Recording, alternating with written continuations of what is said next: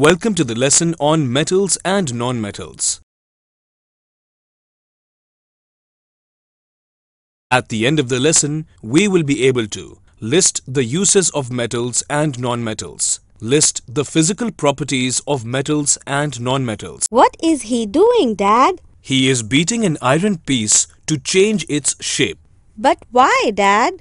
This is for many uses, such as to make sheets and iron nails. Metals like aluminium are also beaten to change into sheets. Can we change the shape of all the materials?